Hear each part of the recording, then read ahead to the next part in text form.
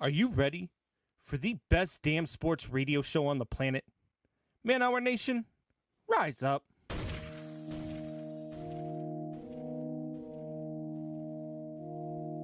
You don't want to be every time, no. I would like to personally welcome you to Man Hour After Dark. Say that thing. While I bring you the host, Mike, Buck, and Cone. You know who's coming to the stage. Sports talk than what you about to hear right here. I second that. Go.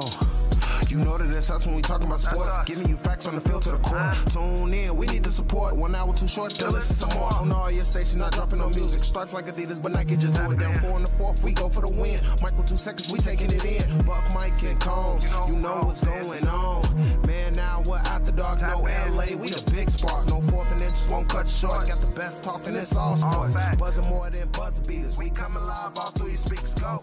And what is up, Man Hour Nation? Michael Buckasha here with the Man Hour. Head over to manhourradio.com as we get new merch dropping this week. That's right, BC merch.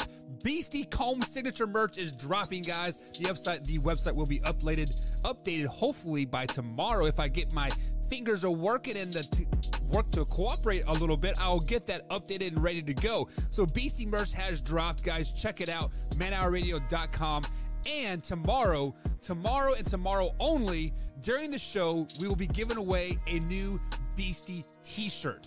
So stay tuned for tomorrow, or tune in for tomorrow's show, as we will be giving away that right here on youtube.com/Man Hour. Speaking of Beastie Combs, let's welcome the man, the myth, the legend himself, Beastie Combs. What's going on, Combsy? What is going on, Michael Buckheister? What is going on, Man Hour Nation? 313 The Flash, Belly Up Sports, everybody out there in the UK, drinking your tea, eating your crumpets. Man, what is going on? Dude, sports are going crazy over the last weekend. Yeah. Like, I mean, just all the playoff action in baseball, football, hockey starts tomorrow night. Man, this is like one of my favorite times of the year. I think my most favorite time of the year is when baseball starts up again, opening day. Yeah. Then you usually have March Madness tournament. So that's usually my favorite time of year, but this is a very close second. Hands down, October is the best sports months out there, period. Because you literally have every sport happening right now, either wrapping up or getting reared up to start. So, I mean, you can literally watch a new sport, a new game every night in the month of October, and it is pretty awesome. And my Bulls might be making the NBA worth watching again for me, because, man, they look good so far in the preseason. They look so good. Yeah, I mean, it is preseason, and you know what they say about preseason. It doesn't matter. Same with like the NBA regular season. It doesn't matter either. So basically, yeah. No, I still look good. I'm totally kidding. But, guys, we do have some fans popping in here. What is up, Drew? So if you guys see Drew has that little mark above his name. If you're watching us here on youtube.com/Man Hour, that's because Drew is a member here on Man Hour. He is a part of Man Hour Nation. He has become a member by simply hitting that join button here at the bottom of your screen. And for 99 cents a month, guys, you get access to some promo discounts, some behind the scenes footage, some after hours show, and then of course we have $2.99 deal where we get a little bit more action. $5.99 deal, you get a free t-shirt after 6 months of being a part of Man Hour Nation. And if you become a $99 member, guys, you get a hoodie every year you are part of Man Hour Nation. So there's the Beastie merch out there. There's the waffle merch. We're having Cooking with Tori merch coming up as soon as Tori gives us some ideas of what he wants to do with that kind of merch. And of course, guys, we do have the signature Man Hour logo. I got logo. an idea. What's that? I'm gonna go to Tori's house. We're gonna take a picture of me hitting him over the head with a frying pan. Oh, that'd be Cooking perfect. with Tori. Cooking with Tori. I'm also going to get it on video, and I'm going to beat the shit out of him. Yeah, that with the frying pan. Viral 101 right there. I mean, like, I was thinking of like a silhouette of like him like opening like a oven and like all the smoke. I'm going to be like Medea. I'm going to be say Packers one more time. Say Packers one more time. Say it. Also, guys, we do have so somebody just bought a Beastie shirt there. That just come dang. Did you see that, Combs? Somebody just bought a Beastie shirt, and it's up on the screen. So thank you for whoever who bought that bought that Beastie merch there. So I like it. They bought the claw one, so it has the word Beastie with the claw cutting through it. That's my favorite one. I like that one. Yeah. The Bearhead one's cool too with the crown because it kind of like goes with our logo, the MH with the crown. You know, I really like it. That Beastie one though with the claw going through it. That look, Liz did a great job coming up with the ideas. Yeah, I definitely tweaked them a little bit just to you know make them pop a little bit. But this is her idea. This was her. You know what's funny is that this all came from a mix-up. Yeah. She thought you were calling me BC, even though you were only calling me BC. But out of that, we've got this merch. And, I mean, like you said, from the time that we put it up today, this afternoon, it's been selling like hotcakes. So get your stuff before it sells out. Hey, BC merch might be the first thing on manhourradio.com to sell out. Yeah, so with that being said, Combs, you might have to update your Twitter handler too. So at Manhour Combs is kind of old now. Beastie? Yeah, no, you did have to put Manhour_Beastie on it. So there you go. And then, but you guys can find me on the old Twitter scene at Manhour_Buck. But to get into tonight's show, guys, we do have a poll going up over here at youtube.com/manhour. And the poll is, will the Kansas City Chiefs make the playoffs? So to vote, you exclamation point, vote with yes or no. So we do have some votes rolling in. Drew voted yes. I'm going to vote no. And I'm a Kansas City Chiefs fan. And Combs, that leads us to our first topic of the night. The Buffalo Bills fluxed on the Kansas City Chiefs last night in the Sunday night football game, 38-20. Are the Buffalo Bills the best team in the AFC, Combs? In the AFC, yes. But it's close. And it's a team we're sleeping on that's really, really close with them. And that's the Chargers.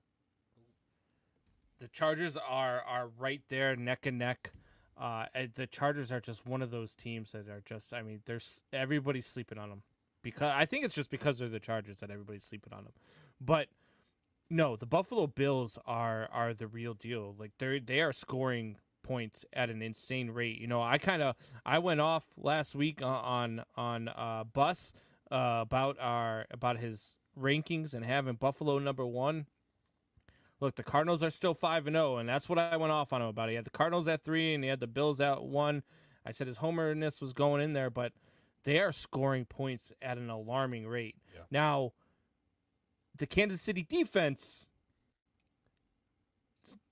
not really all is cracked up to be, right. You know. So that's we'll get into that here in a little bit. But that Buffalo, I mean, they've scored like 146 points in their last 4 games.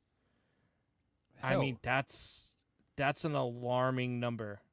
Hell, just think. That's almost 40 points a game. I mean, just their last 3, what they scored 38 against the Kansas City Chiefs. They scored 40 against the they shut out the Houston Texans, right?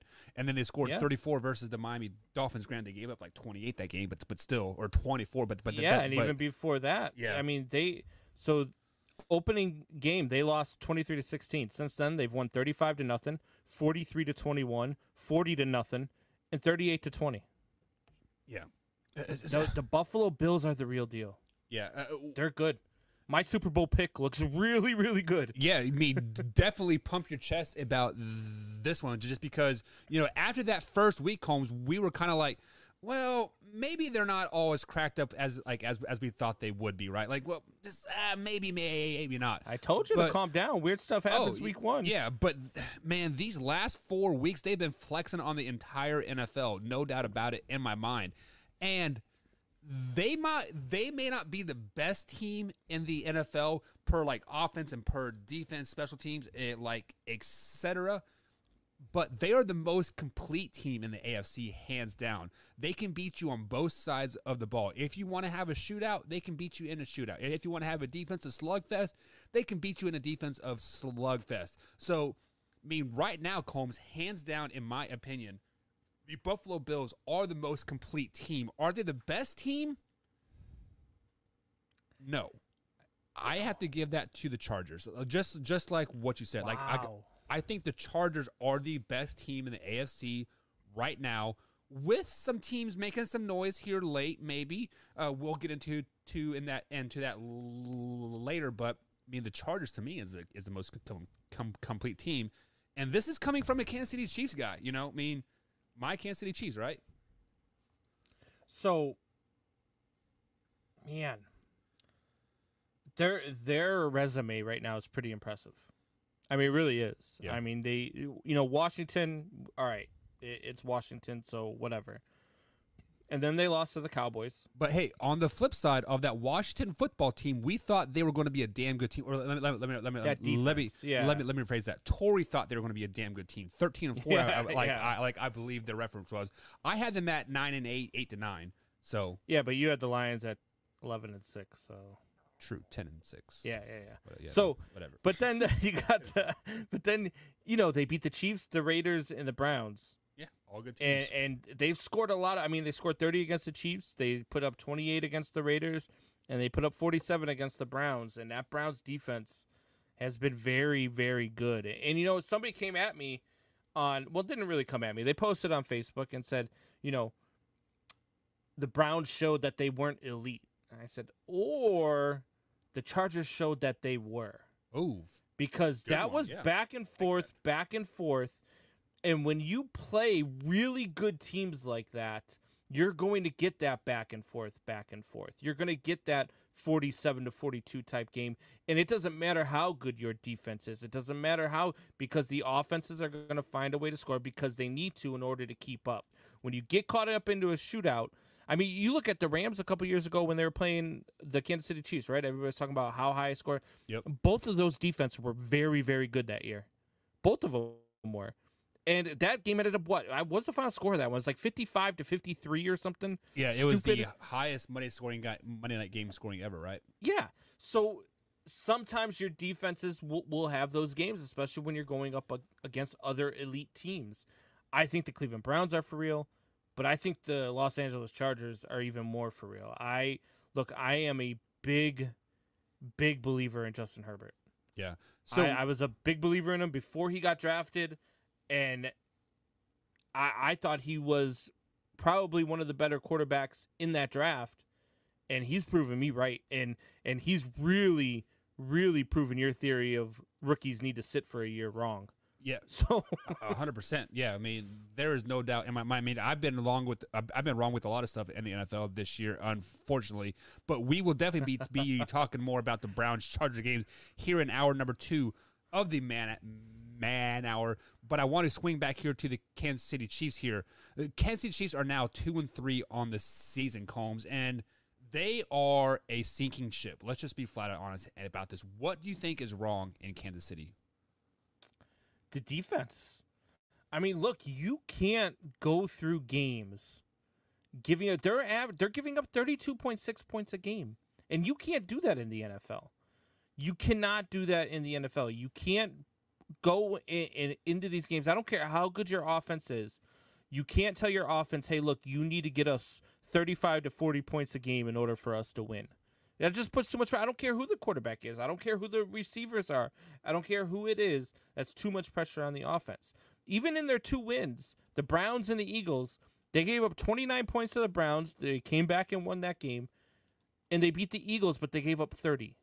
Other than that, they gave up 36 in a loss to the Ravens. They gave up 30 in a loss to the Chargers and 38 in a loss to the Bills. This defense is not holding up their end of the bargain. And I know that they're a late blooming defense. Everybody wants to keep reminding me, oh, they don't show up, blah, blah, blah, blah. That's fine. If you're a late blooming defense and that's one of those things, you better start blooming now, though. Because if you find yourself in a hole, which the Kansas City Chiefs, they do get a kind of a weak schedule over the next few weeks. They got Washington, Tennessee, and the New York Giants. But then you get the Packers, Raiders, Cowboys, Raiders again, Chargers. Like, that's a rough schedule. You can find yourself real quick in a position where you're like 4-8, 4-9. And that could be a problem. You know what? You can say they have a weak schedule moving forward here, but teams right now are they used to have Kansas City circled on their roster. Now they're erasing that circle. Like, well, this is a dub, right? But Combs, you are absolutely right. What is wrong in Kansas City? It's that defense 100%. Steve Spagnuolo, defensive coordinator, cut his ass right now. Find somebody else. Terry Braden, the offensive defensive line coach, get his ass out of there too. How about this? Braden Daly, run game coordinator, defensive line coach, get your ass out of there too. You can't get pressure on a goddamn quarterback. Good God. And fire Eric Bieniemy and send him to Chicago. Oh, sorry, I had to sneak that in there. How about this? Darnold Diolsen, the defense assistant. What are you the assistant of? Giving up 80 points a game? God, you suck. Get your ass out of here. Lie out of here too. How about this? Ken Faloje, outside linebacker coach. We run at 4-2. Where's the outside linebacker at? Oh, mind blowing because you can't make a goddamn tackle anyways. Get your ass out of here too. How about this, Combs? Defensive quality specialist Connor Emery. He's a quality control. He wants to bring quality to the defense. My man, you aren't bringing any freaking quality to this goddamn defense whatsoever. You are absolutely hired. You're fired too. How about this? Linebacker coach, Matt House. Teach your motherfuckers how to tackle. God, you guys suck. How about this? Defensive back and coordinator, Sam Madison. Sorson got burned 4 times on Sunday night. Wide open, 20 yards gaps. You're gone, Sam. Oh, so we have a defensive backs and coordinators coach, and then we have a defensive backs coach as well, Dave Merritt. You're gone too, buddy. Man, the Kansas City defense, this is the worst freaking defense, Combs, I've ever seen in my whole entire life. I heard a fact earlier today that the greatest show on turf, the St. Louis Rams from 2000 with Kurt Warner, Terry Holt, Marshall Faulk, and like all those guys, they were averaging 7 yards a play in 2000, Combs. Yeah. The Kansas City Chiefs defense right now is giving up 7.8 yards a play. So they're giving up more yards to offenses that should be giving up 3 to 4 yards of play tops. I mean, this is historically bad defense, Combs. I have never seen nothing so pathetic in my life. Like literally, they could be a lockdown defense for the next 15 weeks and probably still rank 32nd in every defensive category in the NFL. They are that freaking bad. If they do not turn it around quick, Combs, the Kansas City Chiefs are going to be outside looking in, finishing at a 9-8 record as like a 8th seed in the playoffs. Oh, guess what? There aren't 8 teams in the playoffs, Combs. There's only 7. They're going to miss the freaking playoffs, Combs. Good God. They are that freaking bad right now. You sound like me after the Bears lost to the Cleveland Browns. Yeah. You sound like me talking about the Bears offense. Like, I mean, you just want to... Buck said, fire everybody not named Patrick Mahomes. Yeah. And Andy Reid. I will... no, so I will keep Mike Frazier. He is the statistical analyst coordinator.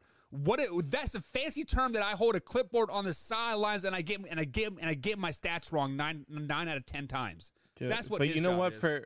For his paycheck, I'll stand on the sidelines and I'll hold the clipboard too, and I'll be the statistic analyst coordinator. As you can call me whatever the hell you want. Yeah. I'll be your damn water boy. Honestly, for that much money. At this point, and for the Kansas City Chiefs, safety of the fans in general, you need to keep 2 people on this coaching roster. Period. Andy Reid and Eric Bieniemy. That's it. Everybody else gone. Hire high school staff. They could probably coach a better defense now than Steve Spagnuolo don't save Eric Bieniemy. Eric Bieniemy needs to come to Chicago.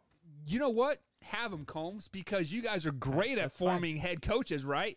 Matt Nagy. No, hey, you guys like our sloppy seconds. We're great defensively. We just need somebody who can develop a quarterback. You know what? And somebody who can run an offensive game plan, and I think Eric Bieniemy is that guy. Take Steve Spagnuolo. No, I mean he was great. He was great in New York, right, guys? I mean, because we've already got a guy who can't run an offense. Why do we want Steve Spagnuolo? When the Kansas City Chiefs hired Steve Spagnuolo, it was the most head-scratching hire in my whole entire life. I'm like, this guy was giving up 30-plus points with the New York Giants. Why do you want to bring him to Kansas City? Oh, we have better talent. Combs, name 3 players on the Kansas City Chiefs defense. Honey Badger. Okay. Yeah, exactly. The honey badger. Okay, yeah, okay. And Chris Jones, the honey Mr. Felony Chris Jones himself, right? Chris Jones. Yeah, I forgot about Chris Jones. The Kansas City Chiefs has nobody on the defense, Combs. It is absolutely horrendous. It pisses me off each and every day that I watch the Kansas City Chiefs now. And now that the offense has come crashing back down to reality, Smash Mouth from 1988 or 1998, I should say. Yeah. Yeah. I mean, it's sickening to watch, Combs. Sickening. So, I mean, they got. I'm trying to think of his name. It's a basketball name too. Eric Swarson, the guy that got burned 5 times deep last night. Okafor. Yeah, the safety. Isn't that like the kid's brother or cousin or something from the? I believe he plays for maybe the Grizzly. I don't even know. I have no idea. I know he plays basketball. There's he an should Okafor probably go who plays play basketball because he sucks too. Get his ass out of there. Combs, I would take the Houston Texans defense right now over the Kansas City Chiefs defense. Matter of fact, give me the Houston Texans front office, and I'll put them on the defensive side of the ball, and I bet you they at least rank 30th. Yikes. That's how bad the Kansas City Chiefs suck. So I just looked it up. Okafor has 3 solo tackles this year. Yeah, congratulations. 0 sacks, 0 forced fumbles, 0 interceptions. He's tied for 89th in interceptions, tied for 97th in forced fumbles. Yeah. He is over 150 ranked in sacks and over 150 ranked in tackles. Sounds like he's having a great season. Yeah. Yeah, about that. Yeah. We'll go ahead and sign him to a $15 million 5-year extension in the offseason because, by golly, we need that, don't we? Jesus. Let me ask you, I think they'll sneak into the playoffs. I think they'll be a wild card team. They will. In the playoffs. That's the only way they can. Yeah, because there's no way. I mean, look, unless you see a monumental collapse by the Chargers, I mean, you've got to make up 3 games now. Yeah. Because the Chargers to the Chargers own the head-to-head tiebreaker too, right? So it's 4 games, well, isn't it? Yeah, but they'll play them again, and so they're 4-1, and the Chiefs are 2-3. Now, maybe you woke up a sleeping giant because I did say I had them with 3 losses this year, but I had them starting the season 0-3 and then winning 14 straight because they're that talented. They really are. Yeah, but now, they also have Smokin' Joe on their roster now too, so they might be sleepy still. That's true. How did he play this week? Did he had 1 catch and he got like 3 holding calls. So so he was like OBJ for the Browns. Yeah. Yeah. But he is a big-bodied receiver that Kansas City Chiefs need apparently, from what the experts say. But whatever. I don't know. But guys, we are going to take our first break on the night. On the other side of the break, we are going to talk some Liz's Denver Broncos. Were they the worst 3-0 team ever? Because they dropped down to 3-2 now. So we'll talk about that. 3-0 last year. And the Pittsburgh Steelers. And of course, we're going to talk about your man, Mr. Top 10 himself. I'm going to leave that right there. Leave a little bit of cliffhanger, guys. We'll be right back here on the Man Hour. Stay tuned.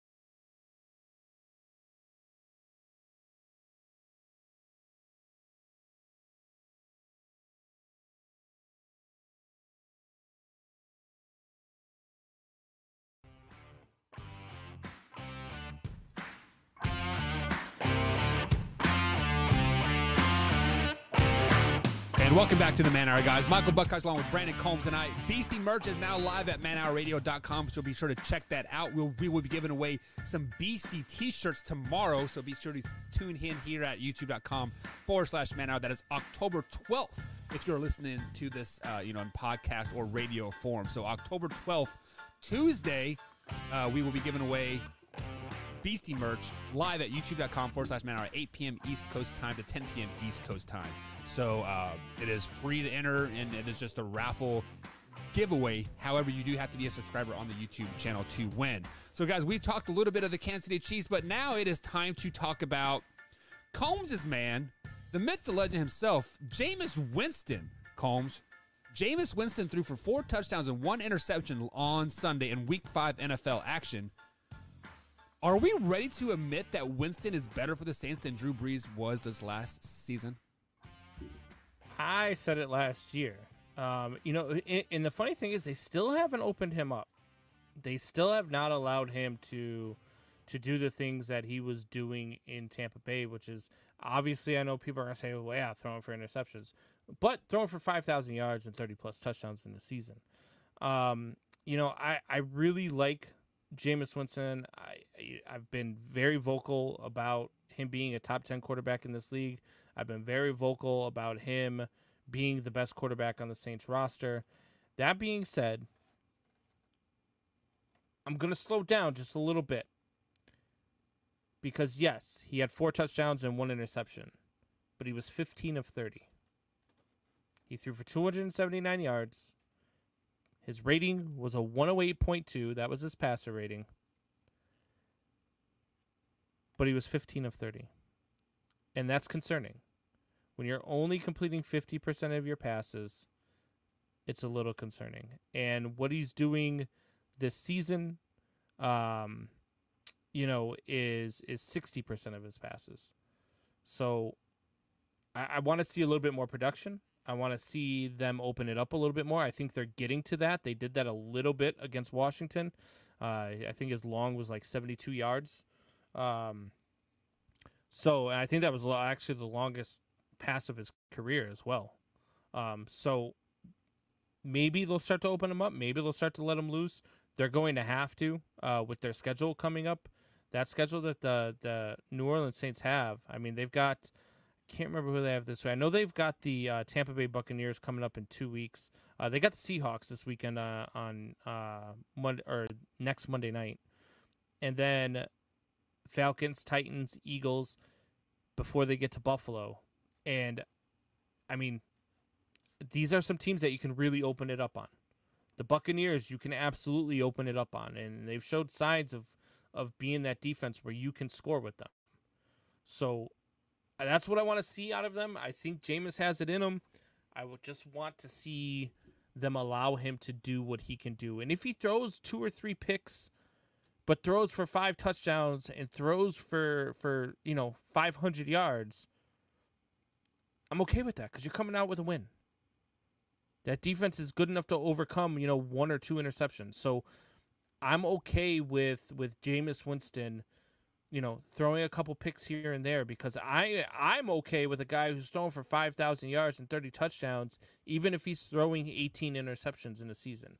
Not the 30 that he threw in Tampa Bay, but I think that was the aberration. The guy's averaged only 16 a season for his career so far. So the 15 to 18 range, I'm okay with that from a Jameis Winston if he's throwing for 5,000 yards and 30-plus touchdowns. Yeah, so on the flip side of that, you said you want them to push the ball down the field per se, but if you think about this, Michael Thomas is out. Like, he is on the IR, and I don't think he's coming back this season because, there's rumors of him wanting to trade, et cetera. So when you look at their wide receiver depth, they have Marquez Callaway and Kenny Stills. That's pretty much all of the receivers that they have. And so when you take away that downfield threat that Michael Thomas had, yes, Kenny Stills can still open it up a little bit, but there's a reason why he's been on 4 different teams in 4 years, right? I mean, it just like he is just not that good of receiver. So when you look at it, the best playmaker that the Saints have on their team is Alvin Kamara, and he is a running back. And that's when you nickel and dime down the field. And I think that's how the Saints are going to have a lot of success this year is nickel and diming down the field. Let me throw this at you. Okay. The Cleveland Browns are clearly, and Baker Mayfield especially, clearly not in love with Odell Beckham Jr. Right. Should the Saints make an offer for Odell Beckham Jr.? I mean, you could probably get Odell Beckham Jr. for a 4th-round pick. I'd give up a 4th-round pick for Odell Beckham Jr. Look, I know he's not the greatest route runner, but the guy's got hands. He does have hands. The guy's hands. got really good hands. And if he develops a chemistry with you, that's going to make, what's his name, Marquez Callaway, that's going to make him even more dangerous. True. I see what you're saying, but besides the big catch and a couple okay seasons in New York, what has Odell Beckham Jr. really done for you? He is the most overrated receiver in the NFL that I've ever seen. I don't disagree. I think he's overrated as well. But I just say, look, he's a big target. He's got hands. The guy can stay with, anybody speed wise. I mean, he's a pretty quick wide receiver. Mm-hmm. I just, I don't know. Like I'd like to see. It's something. It's better than what you got. Right. I mean, OBJ's better than Kenny Stills, right?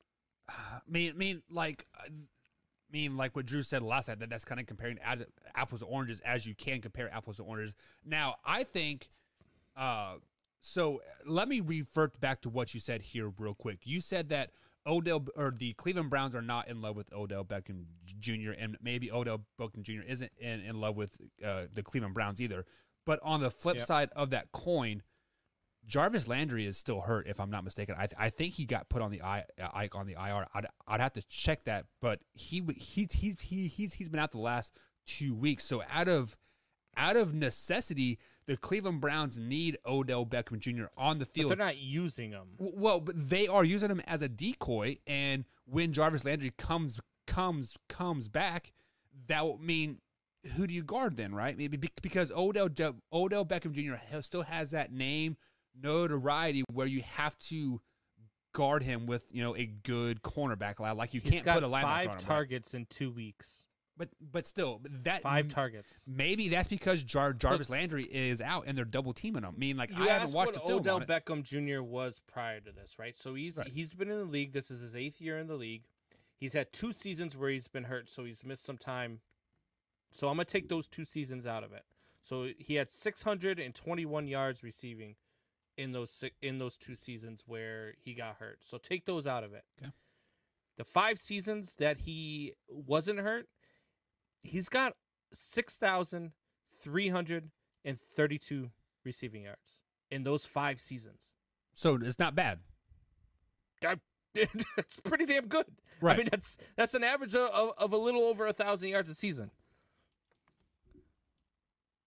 So you saying that he is good?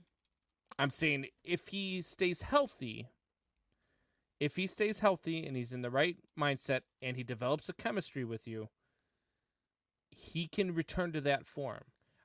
He's not a top 10 wide receiver. Even with those numbers, he's not a top 10 wide receiver. He's not DeAndre Hopkins. He's not Julio Jones in his prime. He's not Megatron. He's not those guys. But he's a good weapon. And if the Saints could go out and make a play for a guy who's only getting 5 targets from his team and make him the primary receiver on your team, you're going to make him extremely happy. And when he's extremely happy, he's shown that he can perform. He can perform, and he also can propose really well too. So he has that. I get it. Like I get the hesitation on OBJ. I really do. I understand it, especially with the injury bug. But he'd be worth a chance because he's better than what you have, with the exception of Callaway, because Callaway and Jameis have a chemistry together. Right. He's better than what you have. So Combs, you have been adamant of saying that Winston is a top 10 quarterback all offseason, all previous season before that. You have pumped the brakes a little bit, but is Winston still a top 10 quarterback in your eyes? Yeah, he's still got the capability to be a top 10 quarterback. Is he a top 10 quarterback right now? I'd venture to almost say yes. I mean, you look at what this guy has done in the 5 games now that they've played, okay, and what he's done is only in 5 games, so for 12 touchdowns and only throw 3 interceptions. He's only thrown for 892 yards, though. That's where I've got room to pause, but I think that's a system thing. They haven't allowed him to open it up. But the 12 touchdowns to 3 interceptions, there's nothing wrong there. He's making good reads. Now they're keeping him short. They're not letting him air it out, so that might be helping that along a little bit, and that might be the recipe to success. But they've got to allow him to be him. They've got to roll him out more. They've got to allow him to air it out a little bit, and I think he'll be fine.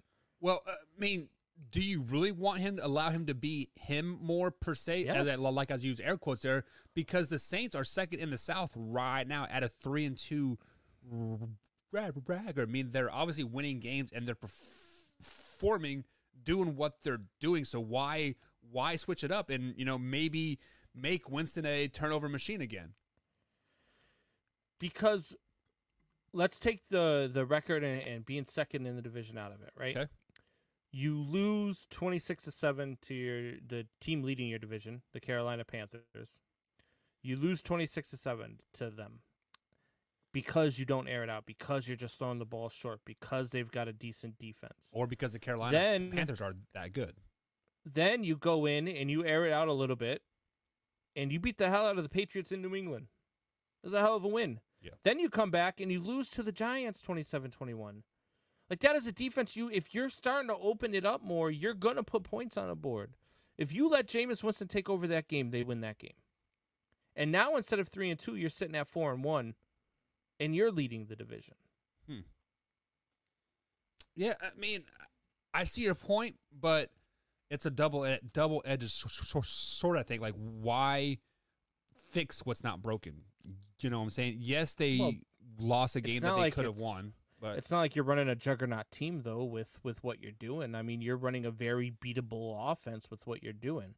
At this point, what you got to do, your game plan at this point is to stop Alvin Kamara, because you're not going to beat me deep because you won't go deep with Jameis Winston. Yeah, but can you stop Alvin Kamara?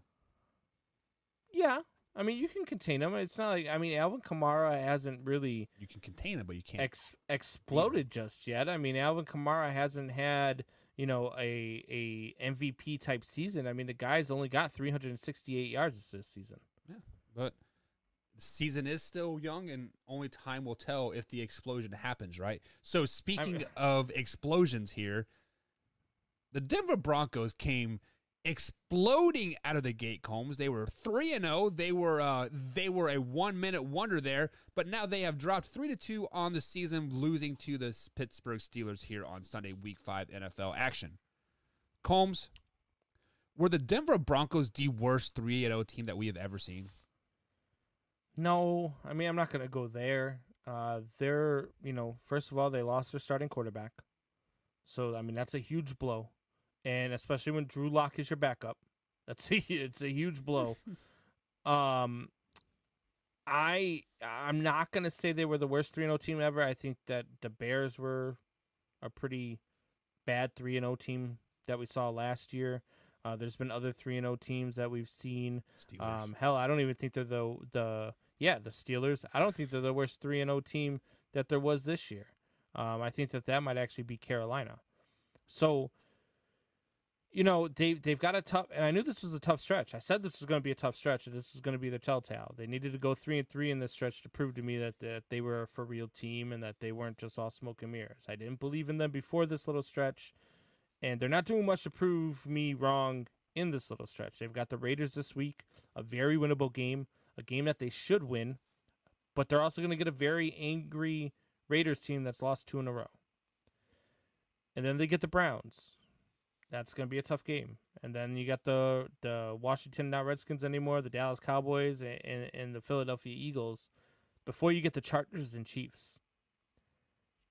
It's like, I don't know. It's just not looking good for the Denver Broncos. They need to get if they get Teddy Bridgewater back, you might get a more accurate read. Well, but right now without Teddy Bridgewater, it's tough. Teddy Bridgewater is back. He did play last week versus the Steelers, and he actually led a some last second drives to pull them closer. Did he play in this game? Yeah. I didn't even know that. Oh, yeah. God. He That's even worse. he cleared concussion protocol like Wednesday, I think, of last week. But when you look at the Denver Broncos here, they are a really good team at home. But when they travel, they are meh. Right, they're like the Kansas City Chiefs defense. They forget to show up for 3/4 of the season, and then the last quarter, bada bing, bada boom. They're where'd this Broncos team come from, right? But also on the flip side of that coin, the Denver Broncos defense is kind of injured. Chubb is out again, which I don't think I've ever seen Von Miller and Chubb on the same field at the same time for the Denver Broncos ever. I mean, if That's they can get their defense right, they will be fine moving forward. Just because the Kansas City Chiefs are struggling right now, and there are 3 wildcard teams, and they could all possibly make it out of the AFC West, just because the AFC is so loaded and they beat each other down game after game after game. I'm sorry, Liz. I tried giving them the benefit of the doubt. I didn't know Bridgewater played this weekend. Now I feel like that meme from The Office where I'm just like,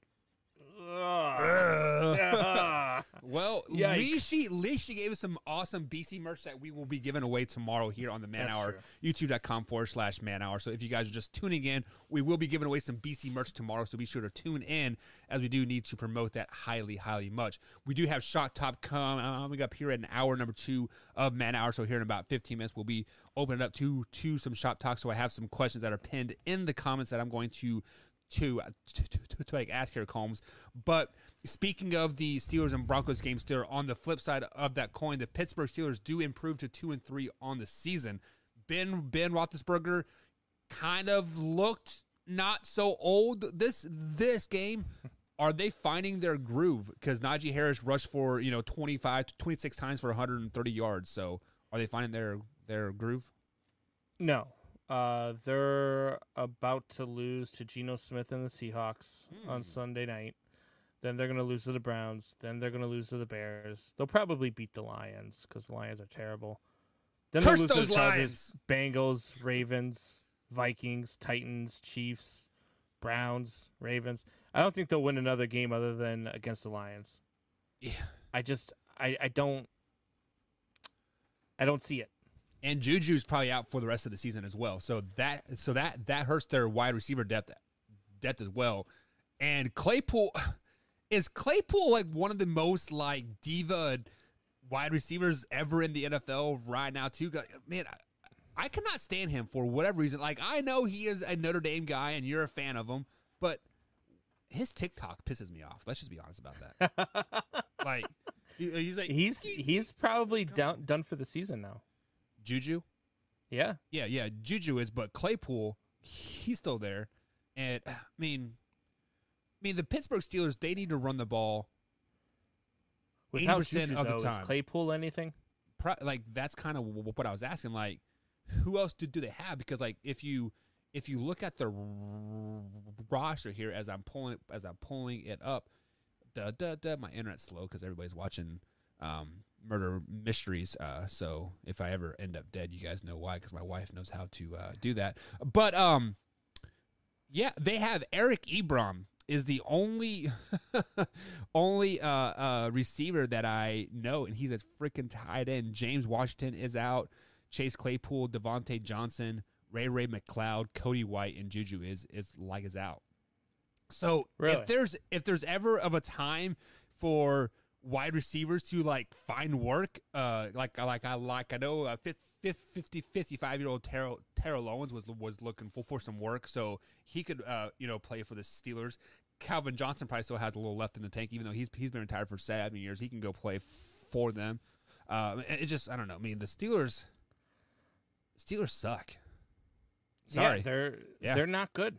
And I didn't think they were going to be good. I only had them at 5 wins this season. Yeah. I don't even know if they're going to get to that. They're going to probably win a couple games they shouldn't win. They might beat the Seahawks because Geno Smith is their quarterback this week. They And it's might at beat home. Baltimore once because it's a rivalry game.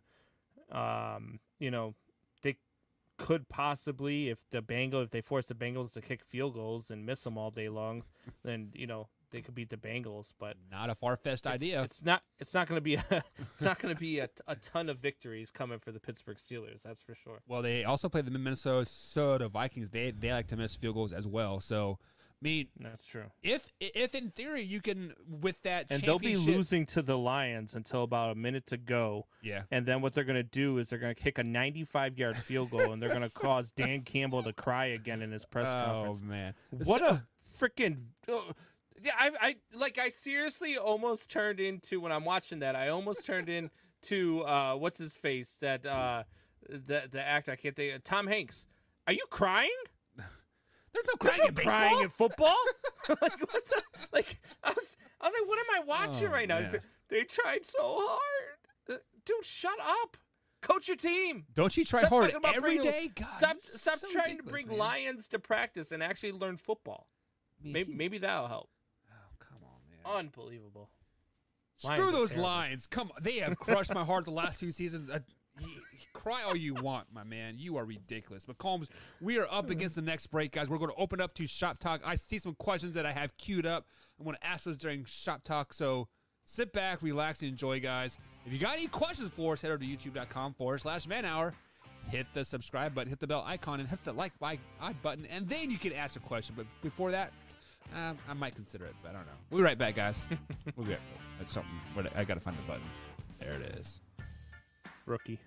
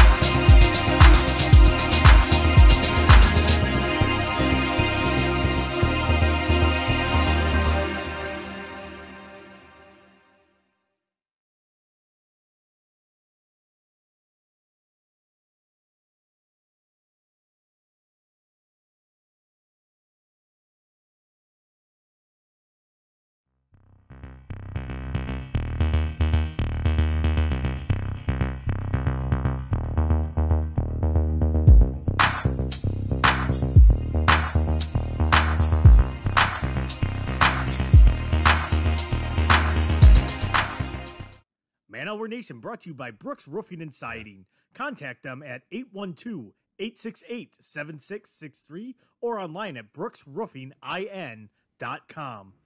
Brooks Roofing and Siding, protection you need when nature strikes.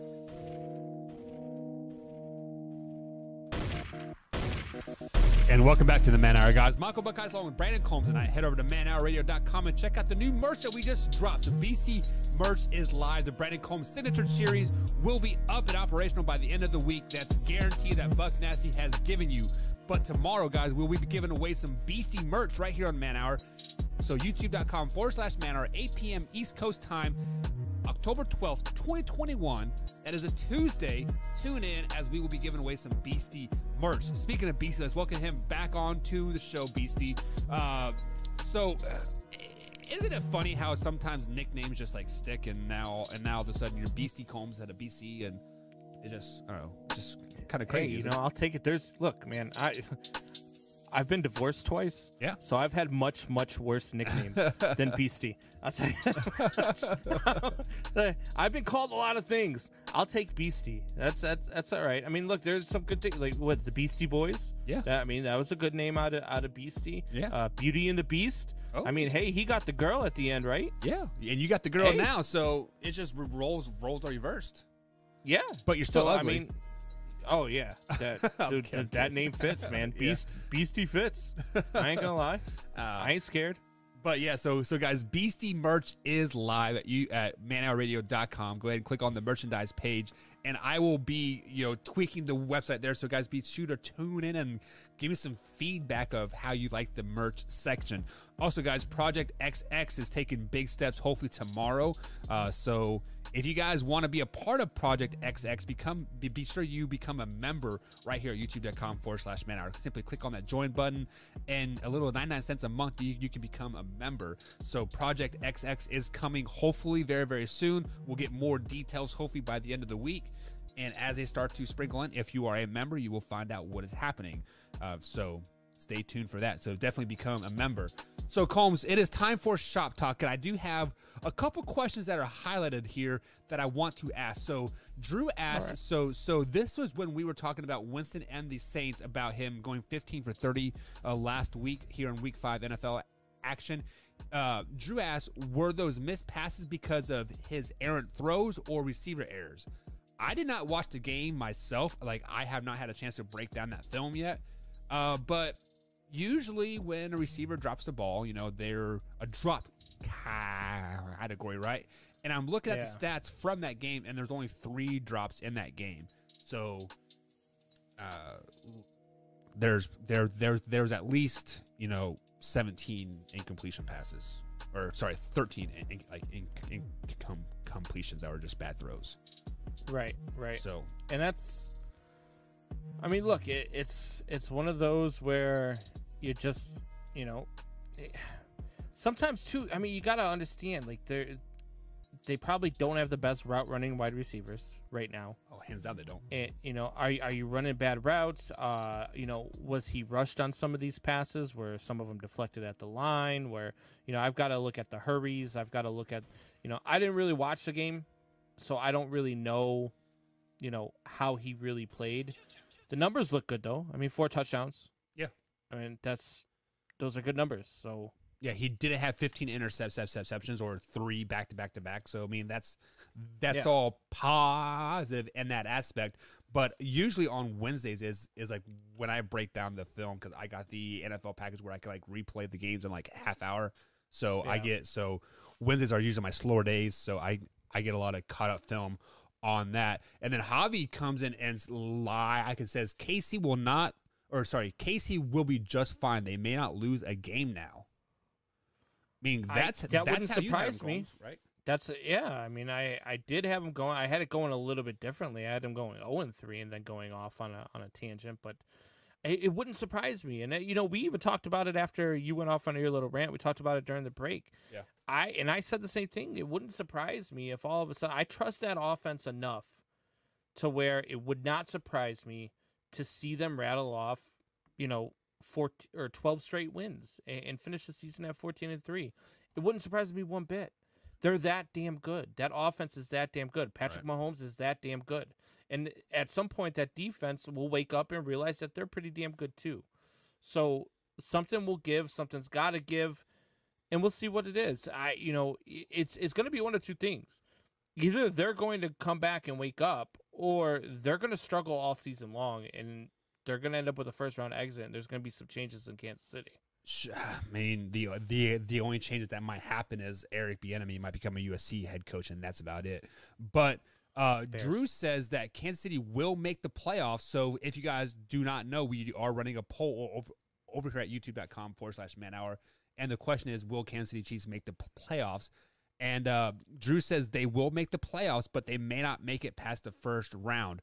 So how weird would that be? Yeah. I mean, back-to-back Super the Bowls. The Chiefs not in the playoffs? Yeah, especially after back-to-back Super Bowls. Yes. To not even make the playoffs. So 3 AFC championship games, back-to-back playoffs. So if the playoffs were to start right now, obviously it's still week 5, long way to go, right? But if the playoffs were to start right now in the AFC, Combs, the number 1 seed would be the Los Angeles Chargers. Coming in at number 2 would be the Buffalo Bills. 3 would be the Ravens. 4 would be the Titans. 5 would be the Cincinnati Bengals. 6 would be the Raiders, and 7 would be the Denver Broncos. So the Kansas City Chiefs would be out of the playoffs right now. Granted, yes, I know they're 2 and 3 and they're tied for 11th, but right now, hindsight's 2020.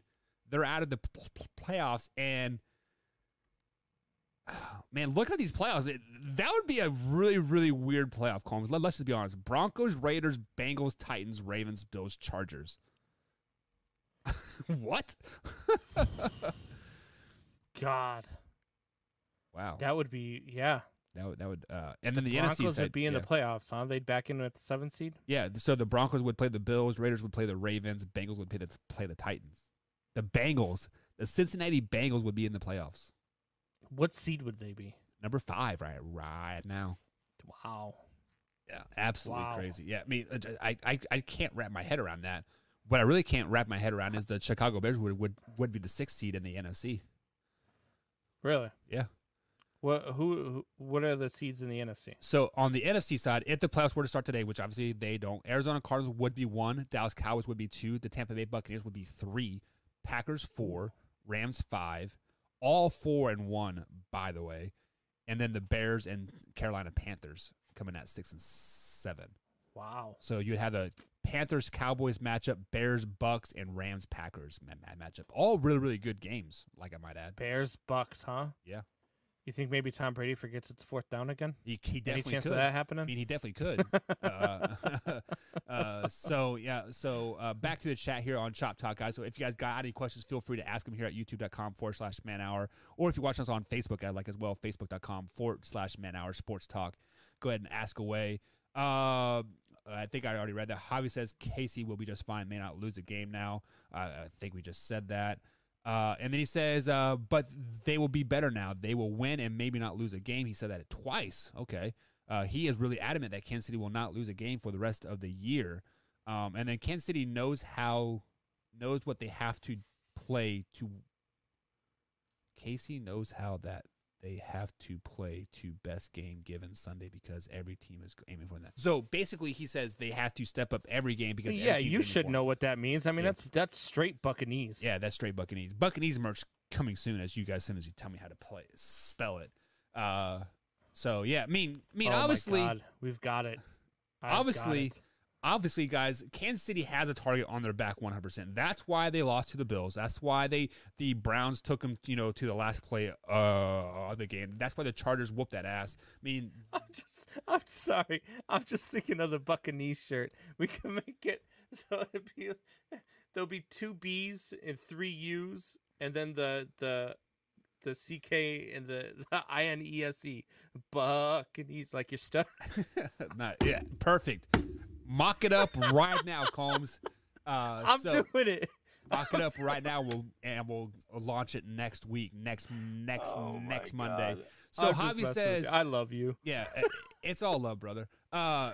You guys can all. I mean, we've all been there. Javi says he got paid last night. The White Sox, baby, damn, can't lose every bet. Yeah, Javi. I mean, you're bound to win one. I mean, 1 out of 100 isn't bad. Well, when you make a good bet, it wasn't looking like I bet after that second inning where they were down 5-1, you were like, "Are you freaking kidding me right now?" So here is a good question from Drew. This is what Shop Talk is all about, guys. So if you guys want a textbook question for Shop Talk, this is it. Take notes right here. Drew asks, my question is about the Arizona Cardinals versus the Chargers. Who would win that game? I'm going Arizona. I think Arizona is the best team in football. And I think that Arizona defense would find a way to slow down the Chargers offense just enough that, I mean, it would be probably I'd say 35-27 type game. So you're picking 35-27 Arizona Cardinals over the Chargers if they were to play like right now, right? Yes, sir. Let me tell you the truth here, Combs. Arizona Cardinals, the most overrated 5-0 team in all of NFL. They are not that good, Combs. Just face it. They are still going to finish 9-8. They're only going to win 4 more games. Drew is going to be sitting here crying, but then he'll flip over the TV and like, oh, the Bills are on. Oh, wait, the Dolphins are on. Oh, wait, the Lions. So the Arizona Cardinals will get their ass whooped by the Chargers, hands down. Let's put this in perspective, okay? Okay. We said the NFC West was the best division in football, okay? Your words, not mine. Okay. So that's right. You had the Detroit Lions being 11-5. So let's take that into account. I actually said the AFC West was going to be the best division, but the NFC West was strong. Then we were talking about how the Rams might be 2 weeks ago, 3 weeks ago. We were talking about the Rams might be the best defense in football. They might be the best team in football. Yeah. And Arizona went out and put a hurting on them in LA, 37-20, beat them by 17 points. Flex on those mofos. Then they go out against San Francisco 49ers, also in the NFC West. Yeah. Beat them 17-10. Without Jimmy G. Without Jimmy G. I'll give them that. Without Jimmy G, they beat them 17-10. They also beat the Titans 38-13. Shit team. You still have to... Sure, I wouldn't say a shit team, but middle of the road. I'll give you middle of the road. Chiefs are better than Titans, and the Chiefs suck right now. Chiefs... right now, the Titans are better than the Chiefs the way they're playing right now. Okay. The Vikings and the Jaguars, I'll give you, those are soft wins. Yeah. But they're 5-0. You are right. You are in the best division right. in football. They're 5-0. Well, they've only played two division games. They're not smoke and mirrors. They got the Browns in Cleveland this Sunday. It's gonna be a good game. It is going to be a great game. It's going to be a good game. This is a game that I have struggled to watch. Yeah. If they lose, it wouldn't shock me, but it'll be a close game. Right. Then they get the Texans. They're going to murder the Texans. No loss. Davis Mills steps up and they win again. This will be their second win.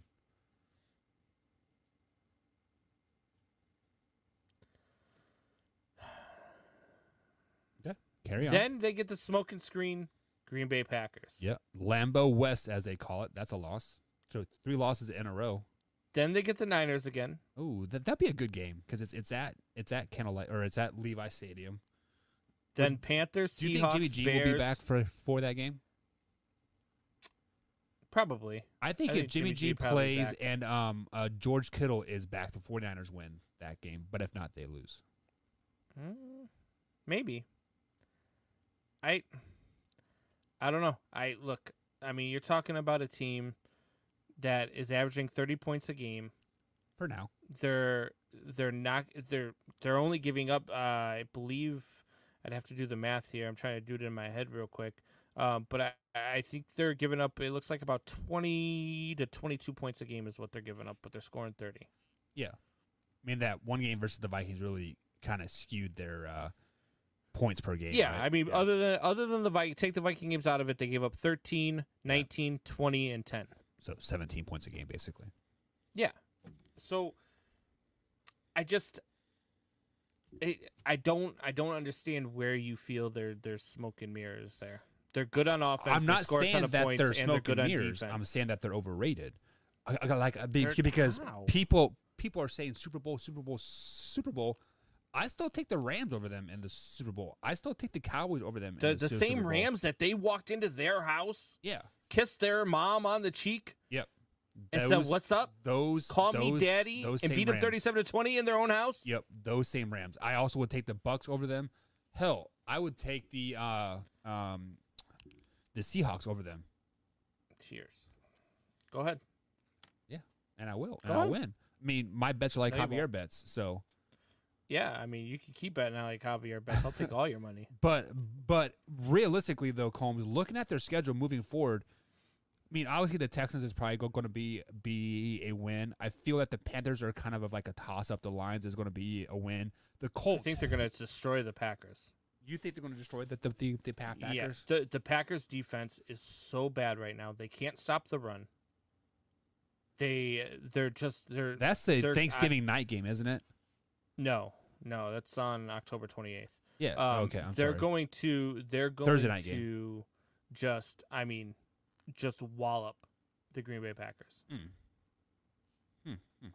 I don't mean it. It depends what Green Bay Packers show up. Is it the Green Bay Packers from first half versus the Detroit Lions or the second half of the Detroit Lions game? If it's James the second, Conner is going to run for 160 yards in that game. First of all, I hate running backs with the number 6 now or 7 or go back to the old number scheme. It's pissing me off. I'm not even going to lie. I'm not going to lie. Why do you Javier says care what number they're wearing? because it's stupid. Like I hate number 7. Like that's a defensive end. Yes, I know Diggs is counting it, and then their number 1 receivers and number 2 running backs. It's so dumb. But Javier says the Chargers will win. I think it would be a great game. Honestly, like they could probably slug it out like the Chiefs and Rams did. 2018. I'm taking the Cardinals. I think the Cardinals are their best team in football. I think it would be a good game. I do. I mean, that Chargers defense is the real deal. They can slow you down, but that Cardinals defense is just phenomenal. Yeah. You got Chandler Jones on one end, J.J. Watt on the other end. They are so good, and they're fast. They get to the ball. I mean, it's just man. I think they would give Justin Herbert fits. Javier just said that Tua is like Jimmy G, a good player but fragile as hell. 100% correct on that one. As far as the fragile part, I don't know. No. Oh, I mean, as far as the fragile part, yes. As a player part, Tua. Who did he compare? Tua and Jimmy G. Man, it's kind of a good comparison, injury-wise. Injury-wise, yes. Player-wise, Quarterback-wise, I'll take Jimmy G any day of the week over Tua. Yeah, but so if we have to compare Tua to somebody actively in the NFL, who is going to be? Probably Kirk Cousins, right? Most really overrated and underperforming, right? No. Look, Kirk Cousins puts up good numbers. On non-primetime games. Yeah, but he doesn't play very many primetime games. True. I mean, Kirk Cousins is a winning quarterback in this league. Kirk Cousins puts up points with the Minnesota Vikings. So who would you compare Tua to then? Tua? Davis Mills? No, Lamar Jackson Davis trash? Mills. If I had to put a comparison on Tua, God, that's a tough one. I think probably Ryan Tannehill. Really? Yeah. And I think Ryan Tannehill is a quarterback that gets better every year, much like I mean, think about it. Ever since he has escaped that Adam Gase trap hole, that Bermuda Triangle, he didn't escape an Adam Gase trap hole because he was in Miami. Yeah, I mean this is what his third year as a starter in Tennessee. But he's got King Henry running the ball. That's what he didn't have in Miami. He's got a running back that'll carry the ball 40 times and run for 200 yards. That's what they do with King Henry. They don't pass. They don't put the ball in Ryan Tannehill's hands. And when they do have to put the ball in Ryan Tannehill's hands, they lose the game. He has a hot wife though. Man, his wife so hot. Yeah, she is pretty hot. Man, I would probably pay to. No, I'm no, totally you kidding. wouldn't. No, I wouldn't. I only got $10. You look at it's been 5 seconds since you made that statement, and you're already divorced. Yeah, 100%. Actually, I just took an axe from my back. It's death do us part, and she has killed me. No, the door blows off the garage. What did you say? No. Drew says, Buck, did you take a hit of acid before the show? Actually, ecstasy. I do a line of ecstasy before every show to make sure you guys bring the best quality content as I can. It also enhances my stutter. That actually explains a lot. Makes it a lot more like, so. Yeah. So. but no, I've never done drugs before.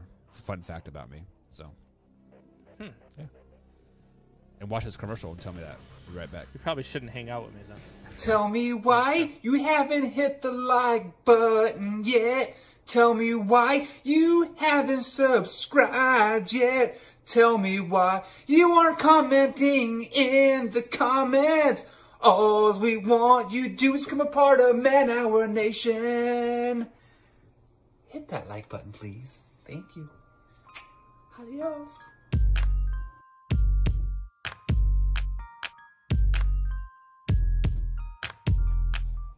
What's up, Man Hour Nation? Coming up here next on the Man Hour NFL Power Rankings with Graham Wallace. At Bus Wallums on the old Twitter machine. Check him out. But right now, guys, hit that like button. Share this with a couple friends. And be sure to comment. It helps the channel more than you'll ever know. We appreciate everything you guys do for us here in the comments at youtube.com/Man Hour. Man Hour Nation, rise up.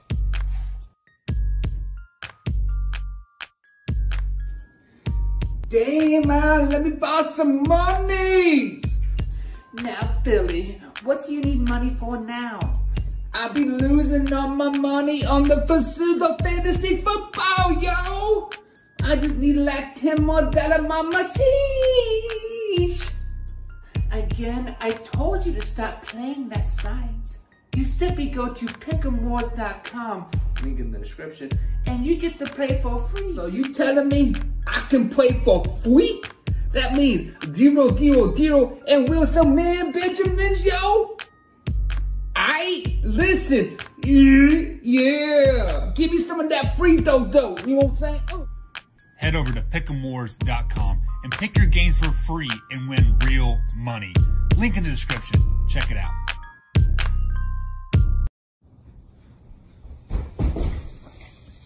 Hey, glad you're there. New merch. Check it out. manhourradio.com. Hey, look, a hot dog.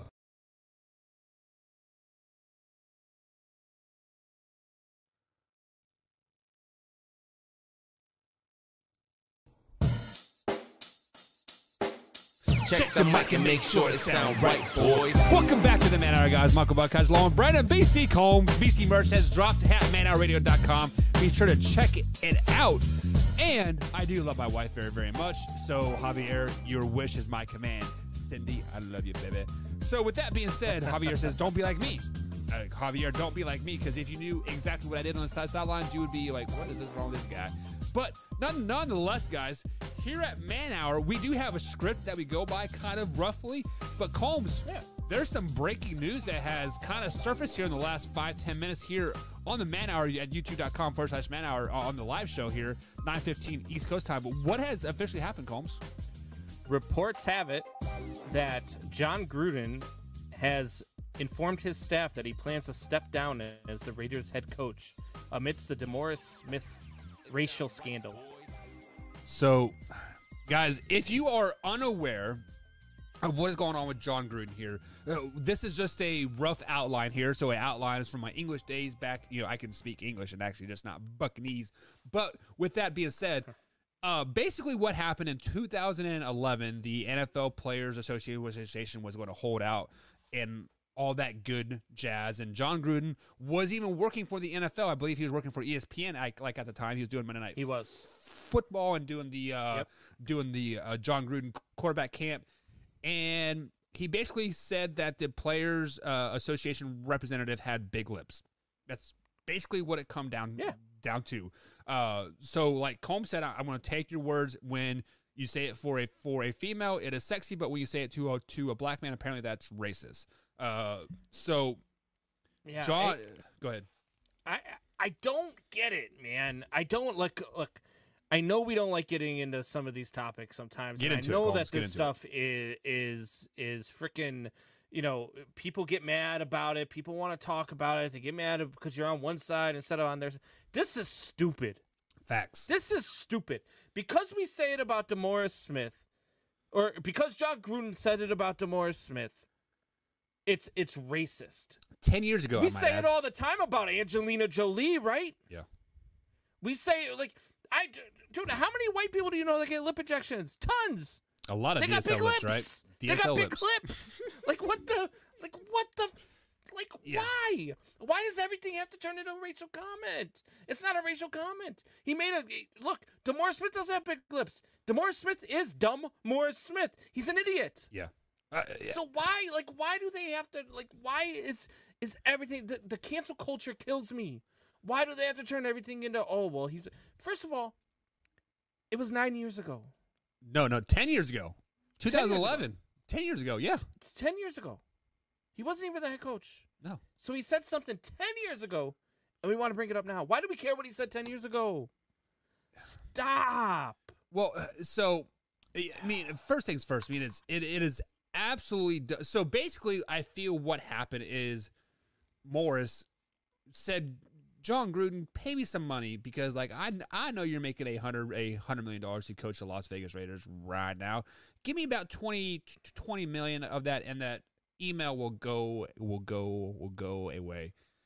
Basically, what happened, John Gruden said, you know what, screw you. And his Chucky Moore was like, no, I'm not paying you nothing, right? And bada bing, bada boom. Basically, somebody wants John Gruden's job, so the email surfaces, and that's what happens. I mean, that's what it comes down to, Combs. It's just, it's so stupid. Like, it's not, like, I don't even understand. Like, is that really a thing? Like, is that a stereotype for black people? Is that they all have big lips? Because that's not true. I mean, I know, like, I do know some celebrities. Like, you look at Steve Harvey. Steve Harvey's got some big lips. Yeah, he does. But then, but look at Joan Rivers. She got some big lips too. But so what? Who cares? If you got big lips, you got big lips. If you got big ears, you got big ears. If you got a big dingaling, you become a porn star. Yeah.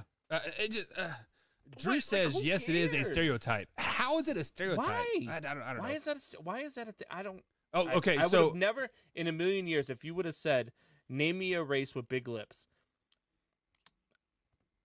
All of them? What do you mean? Kim Kardashian, right? No. Yes. But I mean, you can say that about Does flat she count noses as white too. or black, by the way? I don't know what she is. Okay. I mean, I think both of her parents are white, but I mean, she's so fake that she's like turning black. I don't know what it is, to be honest with you. Yeah. But she's something. Javier says, my ex-wife got big lips and I love her lips. Yeah, I mean, that's what big lips are all about. Did he just say his ex-wife has big lips and he loves her lips? Yeah.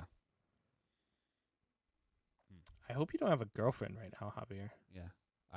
Or a wife. I hope you didn't. Now you're going to be you and Buck going to be able to share a room tonight. Hey, you know what, Javier? Come on up, man. There's plenty of room in the garage back here. But I just don't get it, man. This is just what irritates me about the society that we live in, Combs. To be honest with you, sorry, I saw a comment that I cracked me up a little bit. Javier or Drew says north or south, big lips. We're going on the wrong side of the chat here real quick here. Way to go, Drew and Javier again. Do you remember that about a month ago when they had gotten like dog poop or whatever it was, man? Like it was. Yeah. I was like, good.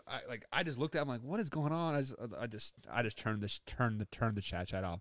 But do you remember the Kavanaugh thing a couple years ago when Trump like made him a Supreme Court justice or something to that effect? And this girl brought something up that happened in high school, completely made up, right? Why shouldn't there be some type of statute of limitation? Like, hey, like you can't go back 15 years. But I mean, look, they've got stuff where, I can't remember if it was an NFL player or an NBA player who, was like 26 or 27 in the league. They brought up a tweet from when he was 16. Oh, that was 16. that was Josh Allen too. You're a kid. Yeah. Like, you don't know any better. You're stupid. You say stupid stuff. You do stupid stuff when you're young. Hell, it took me till I was like 30 before I grew the hell up.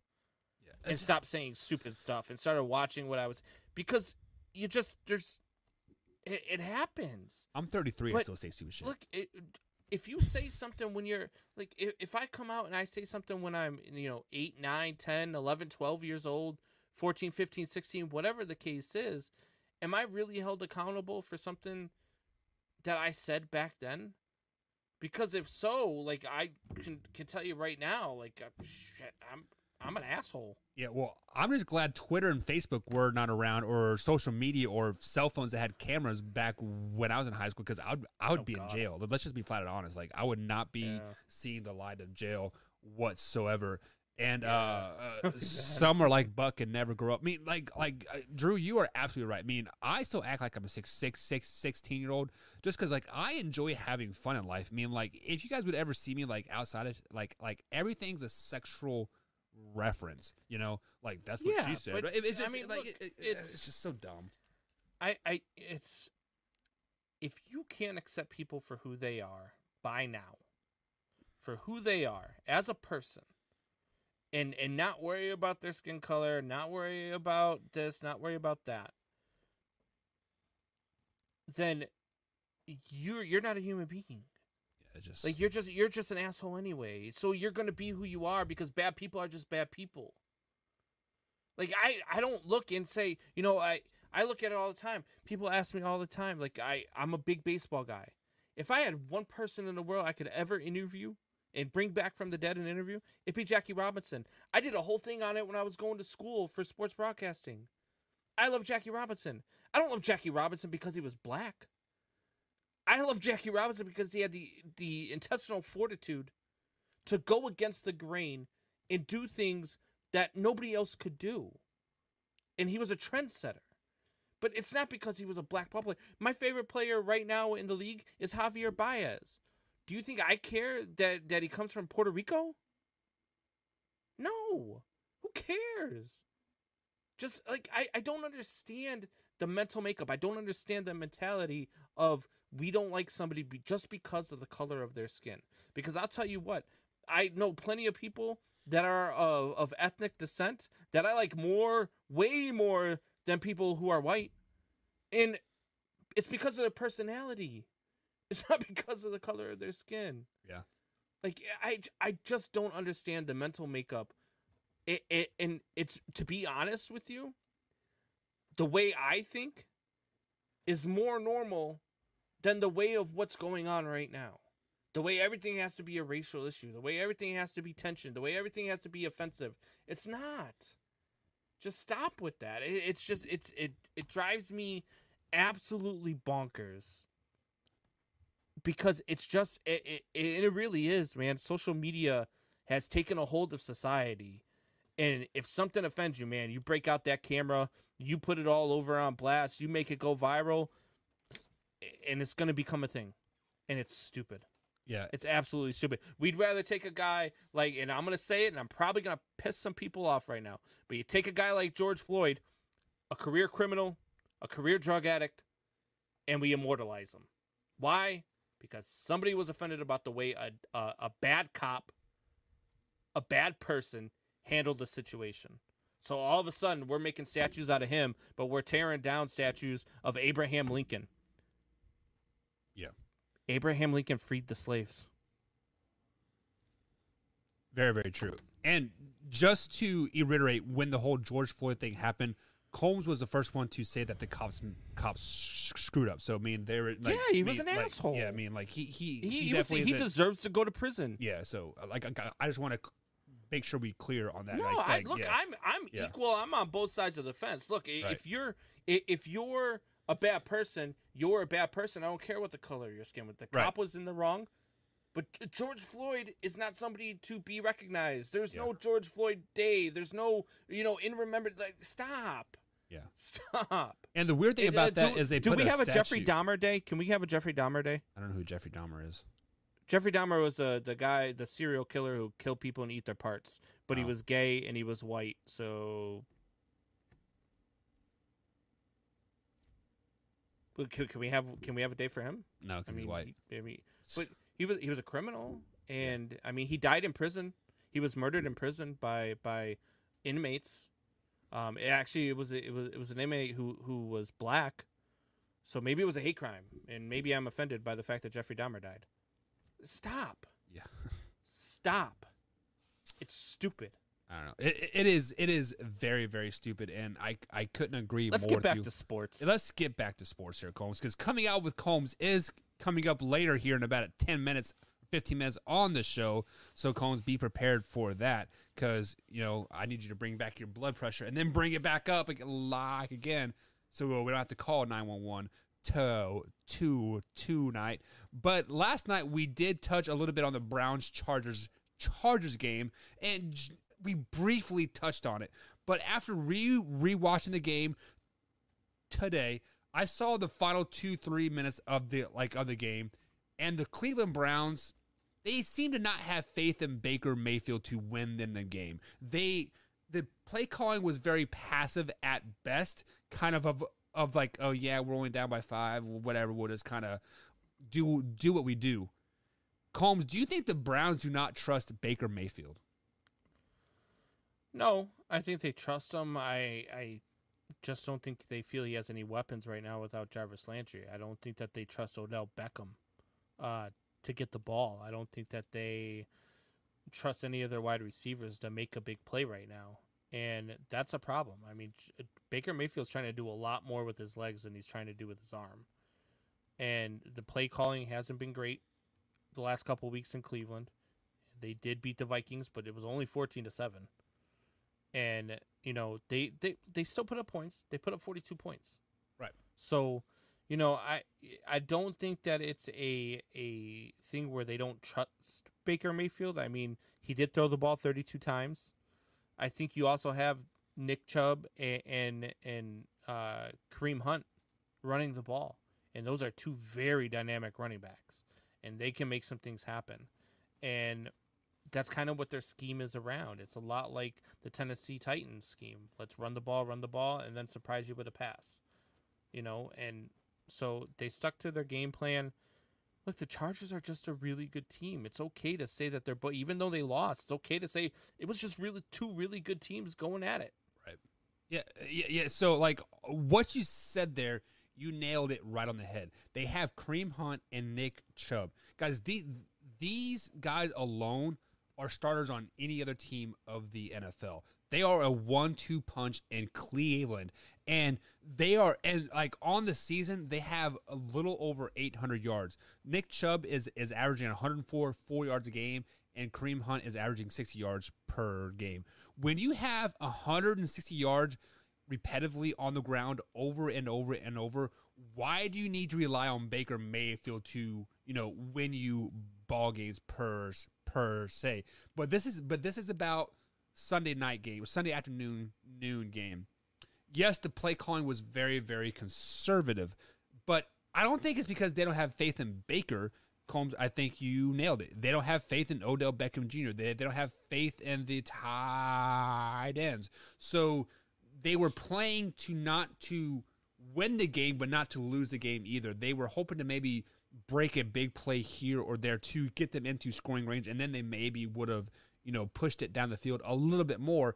But the problem that I have with the Browns right now is giving up 47 points to the Chargers. Yes, the Chargers are a very, very good team.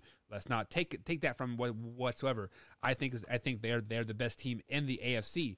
But when you give up 47 points with this defense that they have, this is the same defense that your Chicago Bears gave up 9 sacks to, and now they're giving up 47 points. That's kind of a concern for me a little bit. Do you think maybe there's a little bit of trouble on the defensive side of the ball? Sorry, I had something ringing in my ear just now. Which team are we talking about? The Cleveland Browns. The Cleveland Browns. Yeah, so on the defensive side of the ball, I wouldn't say I would think that anything is wrong.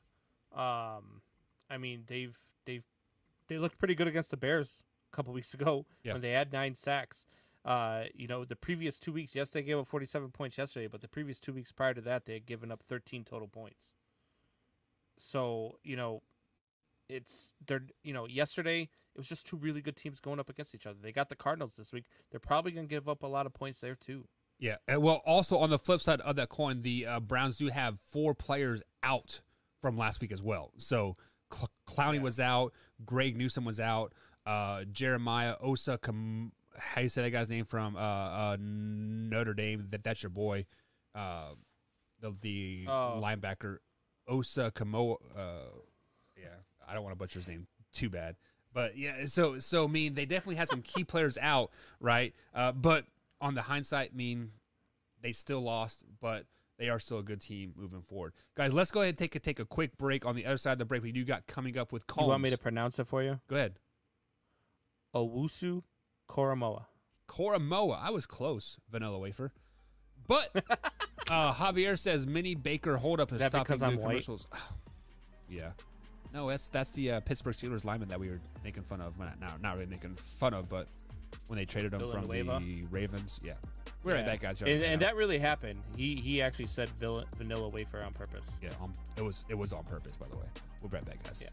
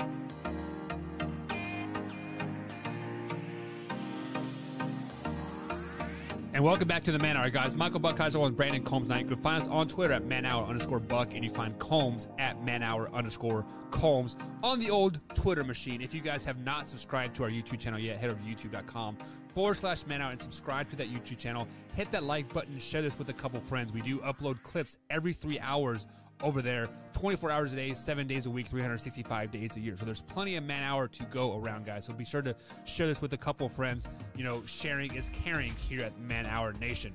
Also, if you missed any part of the live show whatsoever, you can find us on podcast form at manhourradio.com, but simply click on the podcast link or head over to iHeartRadio, iTunes, or Spotify and download the podcast. So it'd be greatly appreciated if you guys would download that. Leave us a ranking over there on your podcast form of choice.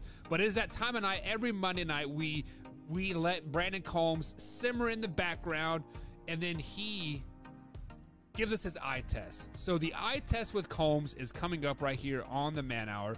So sit back, relax, and enjoy, because Combs is going to bring some heat. Let's do it. It's the eye test, baby. And there was a comment made after the White Sox-Astros game last night that the Astros possibly could be cheating again. Ryan Tepera, after the game, said you just have to look at it. You have to look at their swing and miss ratio at Minute Maid compared to their swing and miss ratio on the road. So I did. And their swing to miss ratio at home compared to on the road, when they are on the road, they have 400 over the season, over 400 more swing and misses on the road. That's a lot. That is a lot. That's an average of about 6 per game. But that's a lot. And maybe there's something to it. Maybe there's something to it. Maybe it's not trash cans this time. I have heard, people talking about whistling. The Yankees had actually said something about whistling coming from their dugout earlier in the season. The Oakland A's took exception to maybe some whistling from the dugout coming from the Oakland A's this season. There's something to it. 400 more swing and misses on the road than at home. That is a ton of swing and misses. And then Dusty Baker wants to come out today and say, well, you know, if you're going to accuse me, you gotta look at yourself. No, Dusty. We have to look at the team that just got caught for this last year. The reason why you're the manager is because of this scandal. And it's still the same players. You wouldn't be the manager of this Houston Astros team if it wasn't for the fact that they all got a deal and got out of trouble for snitching on everybody who was doing it. And then the managers took the brunt of the blow. It's atrocious. And there's absolutely 110% something to it. Just look at the numbers. That's the eye test. And guys, that is going to be it for Man Hour tonight. But before we head out, we got to give a huge shout out to Javi. He dropped a 99-cent super chat. Man, thank you for your added support here to the Man Hour at youtube.com/Man Hour. Man, we appreciate everything that you do for us, guys. Be sure to like, comment, subscribe, all that good stuff. We'll be back tomorrow, same time, same location. I believe we're going to have Spilled Soup on. I'm not for sure. We had to work out our schedules here a little bit, but we'll figure out what's going on tomorrow, guys. And Luke G is special guest tomorrow as Combs is coaching some girls basketball. So good luck to Combs for tomorrow. But Combsy, send us out, big guy. Man Hour Nation, rise up.